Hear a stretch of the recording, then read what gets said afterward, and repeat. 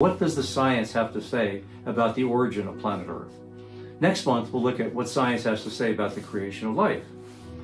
Let's start with the question, where did the Earth come from?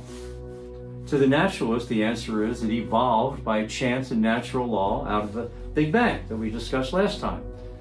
To the believer, the answer is, in the beginning, God created the heavens and the earth. But in either case, what did that creation event look like? I mean, wouldn't you have loved to be there and observe that one? And when was the beginning?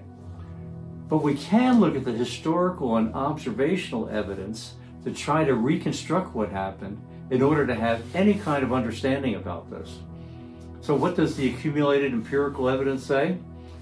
Last month, it said, as we laid it out, that the entire universe originated at the time of the Big Bang. And I urge you to watch those two video casts, part 1, part 2, if you haven't done so already.